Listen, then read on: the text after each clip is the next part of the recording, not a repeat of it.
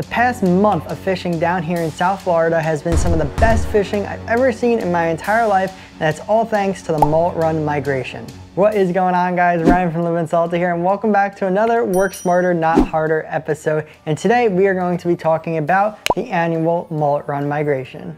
So let's start by talking about what mullet actually are. And no, I'm not referring to the 80s haircut that has been brought back now, but probably should have stayed in the 80s where it belonged. We're talking about the bait fish. Mullet are in the family of ray-finned fish, and they are found worldwide in tropical waters, and even some species actually in freshwater as well. Now, most people use these mullet as bait, but fun fact, these mullet have been used for food in Mediterranean Europe since Roman times. So basically, while spectators were watching gladiators fighting for their lives in the Roman Colosseum, they might have been enjoying a mullet on a stick. So you might be asking yourself, what is the mullet run exactly? And that's a great question. The mullet run is an annual migration of these bait fish from all the way up in the Carolinas and Georgias, and they migrate all the way down to the Florida Keys. They travel all the way down here in very large schools until they reach southern Florida, and then once they reach here, they will head offshore, and that's where they will spawn. So the whole point of the migration is to move down here and to go offshore and to spawn. You might have heard the term finger mullet before, and this is referring to their size, and it's quite literal. These mullet that come through the migration are about the size of your finger and are absolutely perfect to use for bait. Now, for the people watching in Florida, when can you expect the mullet run to make its way to you? Which is a great question, and honestly completely depends on where you live in Florida. Now, the migration typically begins in August and lasts all the way until November. But down here in like West Palm Beach in southern Florida, the middle of September through October is the prime time of the mullet run, and where you're gonna have the best time to do some fishing. However, things like hurricanes can mess up the predictability of where the mullet are and where they're heading. Just like this year, we have Hurricane Ian hit the west coast of Florida and messed up where the mullet were going and where people would find them here on the east coast of Florida. All right, let's talk about how you can take advantage of this mullet run, and it's gonna be a lot of information, so pause the video, grab your pen and paper, your phone, your notes app, or something like that to write down a whole bunch of information. Or you can even save this video down below, that way you can always refer back to it. And if you guys are enjoying this video so far and finding it helpful, please hit that like button and consider subscribing down below. All right, so taking advantage of the mullet run. First off, I'd like to say it is not too late to take advantage of the mullet run this year. That is right. Very good news for you guys watching this video right as it comes out. I'm still seeing loads of mullet here in West Palm Beach all the way up to Fort Pierce, Florida. There are tons and tons of finger mullet everywhere and big fish still blowing up on these schools. So ideally, before the mullet run even starts, so maybe you could start planning ahead for next year, you want to buy yourself a good casting net and you want to perfect throwing that casting net.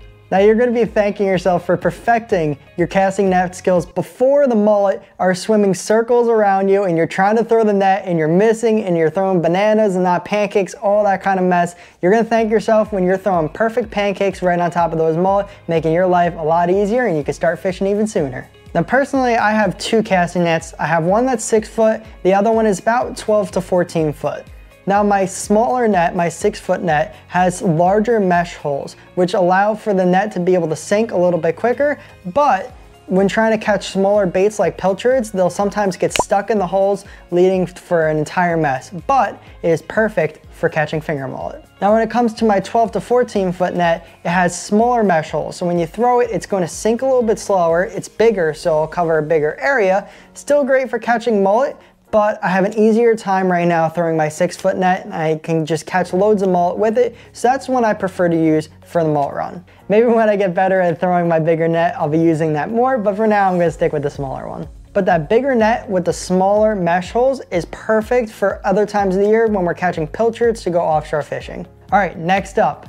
This might not pertain to everybody, but I know definitely some of you guys out there have drones. Drones can be extremely useful and tactical when you are fishing the mullet run. If you have a drone, when you're ready to go fishing, just throw it in the car. You're definitely going to be using it. It's really helpful when you pull up to a beach, and instead of getting out of your car and walking down the beach, looking down, you can't see everything from sea level. You take your drone, plop it up in the air, you can run it down a couple miles each way, and you can see everything on the coast, and you'll be able to tell if there are mullet at the beach, pier, inlet, inshore, whatever you guys are doing. You'll be able to see the mullet from the drone, saving you the time and energy of getting out, walking around, observing and everything. It'll allow you to just be more efficient when you're fishing and just be able to tell if this spot's a good spot or if you just pack it up, head to the next spot. So if you do have a drone, I highly suggest bring that along when you go fishing. Okay, so I know we probably have a mix of, experienced fishermen watching and some people probably who just learned what mullet are for the first time today. So I'm going to reiterate that when you are fishing with these live mullet, you're going to want to use a circle hook. You don't want to use a J hook because you're not going to be setting the hook with the live mullet. The fish are going to come, they're going to eat it, and the circle hook's going to set itself. It's going to peel out, drag, and you're just going to start reeling. There's no bass fishing, set the hook. We're not doing any of that with this. Use a circle hook and it'll also be a lot less likely for the fish to swallow that hook. Now we're gonna talk about where you should be hooking the mullet because it is very important. There are 3 ways that I think are the most popular ways to hook on a live mullet.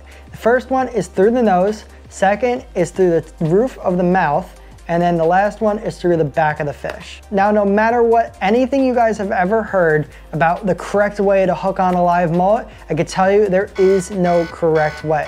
Those 3 ways are the best ways to do it, but here's a little story for you. Now, at the beginning of this mullet run, I was primarily hooking it through the top of the mouth, just because that's the way I found that the mullet gets off the least amount of times, and it just works for me in the past. Well, I was fishing one day during the early mullet run this year, and I lost 4 fish in a row. Obviously, I was very annoyed, very frustrated, trying to figure out what's happening because they're only small little finger mullet. How could they not be getting to the hook? So instead, I tried hooking it through kind of its lower back, in between its middle back to its tail. I hooked it right through its back over there, and the next fish that hit that live mullet, I hooked up into and landed. Now that just goes to show there's no exact way you have to hook your mullet on. I've hooked it through the mouth and caught plenty of fish doing it that way. But this particular day, I was not getting any of the fish hooking it through the top of the mouth, so I switched up, hooked it through the tail, and then bang, hooked up on the next cast. So it's just switch things up, guys. If it's not working, switch it up. So what do you do if the mullet are out of your casting net range? This is a very good question and probably come up in a lot of scenarios for my land-based fishermen out there. So let's just give an example like you're beach fishing, right? You see the pod, it's 25, 30 feet off the beach. Obviously you can't get a casting net out there. So what do you do in this scenario? Well, there's 2 different suggestions and I actually just recently learned about this. Now the first thing you can do is you can basically make a chicken rig but with treble hooks. So what I mean by this is you're going to have your monofilament leader. At the bottom of it, you're going to have a weight, and then you're going to have maybe 2 or 3 hooks spaced out, treble hooks, sorry. You're going to have 2 or 3 treble hooks spaced out on the leader, and you're going to cast it out, and you're going to reel it in, and when you feel that your treble hooks are making it through the middle of the school, you want to just try to snag them. Basically, that's all you're trying to do is just trying to snag some mullet out of the school. Works really well when they're really thick like that, right off out of your casting net range, and you'll be able to snag them and you'll be able to hook them on live bait. Now, the best way to do this, you got to have your bucket with your bubbler and everything like that, but chances are they might not live as long because of maybe where you snag them. It might not be a good spot. So you probably should have 2 rods with you, one that's ready with a hook, put on the live mullet, the other one ready with your snagging setup. So you snag the mullet, you put on a hook, you fish, and then you lose that mullet, then you take your other rod, snag another mullet. That's the way that I would suggest doing it. Now the second option to get some live mullet when they're out of casting net range is to actually use something very similar, and we used it up north actually. It's called a bunker snag. So it's basically just a ginormous treble hook. It's probably, depends on the size, but it'll be like this wide basically, and it's a weighted treble hook. So you just attach it onto a clip and you toss it out and you just snag it. Just keep snagging it as you're reeling in, and you're bound to snag a mullet doing that. It's a little bit cleaner of a setup, a little easy because just one treble hook instead of dealing with a couple, and you don't have to make a whole rig. You just buy, it's called a bunker snag if you want to look it up online, and yeah, that'll work very well for trying to snag some mullet. All right, lastly, let's talk about the way that you're going to fish your mullet because this is very important. You do not want to take your mullet and just toss it out in the middle of the pod and just leave it there and hope for the best. You are quite literally fishing a 1 in a million chance of your mullet in that pod, standing out and then getting hit. So there are a couple tactics to make your mullet stand out and to increases the chances, so it's not a 1 in a million chance of you getting hit by that big fish. Now, this is personally not something I do, but I'll share it with you guys anyway because I've seen people do it. People take scissors and they start cutting the fins of the mullet. They'll cut their tail fins, they'll cut the pectoral or something, just to make them swim really irregularly, and that will get the attention of the bigger fish because they will see a wounded fish, and obviously that's a lot easier for them to prey upon. Personally, I don't do it. I don't know, it's just something I've never done.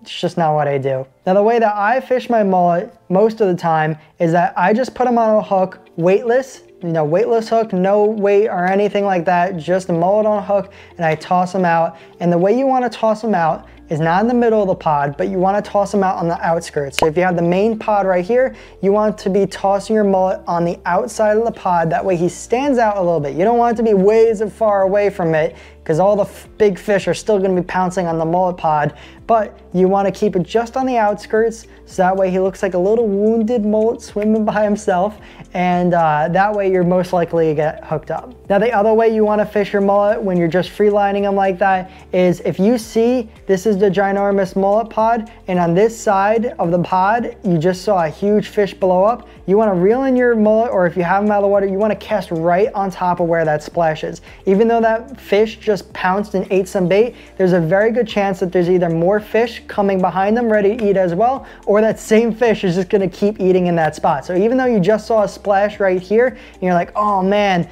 I'm over here, that's no good. No, reel in your mullet very quickly, toss them out to this side where you just saw that big splash, and you have a very good chance of getting hooked up that way. Now, a lot of fishermen are also going to tell you to fish your live mullet with weights. Now, this is something I don't really do very often because I have caught catfish when I fished my live mullet on the bottom. Yes, I have very bad luck when it comes to catfish. I'm the king of catching catfish. But I was so surprised when my live mullet got eaten by a catfish. So personally, I don't fish a lot of mullet underneath the pod like that, but here's the idea and it makes a lot of sense.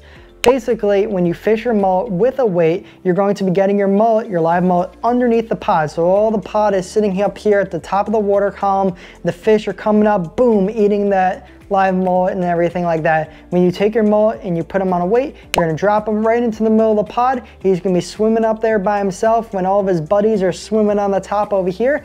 And those big snook, and sometimes big tarpon too, they get lazy when they get that big. They don't want to exert that much energy to go up there. They're like 30 pounds, they don't want to be doing some crazy stuff. So a lot of those snook are really lazy, just like striped bass for those up north fishermen. They will sit at the bottom of the pods, just like they did bunker pods up north. Very similar fish. And so they'll sit underneath and they'll see your little live mullet swimming underneath the pod, and they'll think it's a wounded mullet. It's a very easy meal, so he'll pounce then. So in my opinion, if you want to try to get some of those bigger snook, I think you have a better chance of going underneath the mullet pod and doing it. I know I'm going to definitely give it a try here at the later parts of the mullet run, but it's a very good way to get on some very big fish. The mullet run is without a doubt one of the most exciting times to be a fisherman down here in South Florida.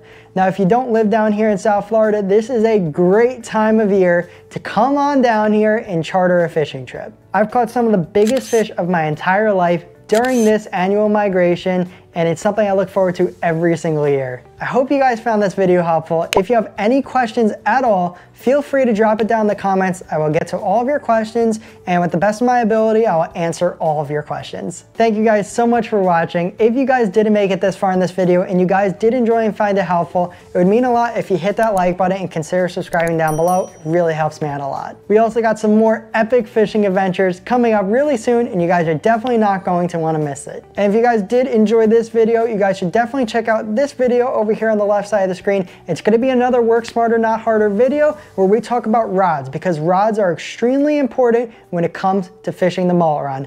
All right, guys, until my next video, remember to keep living salty.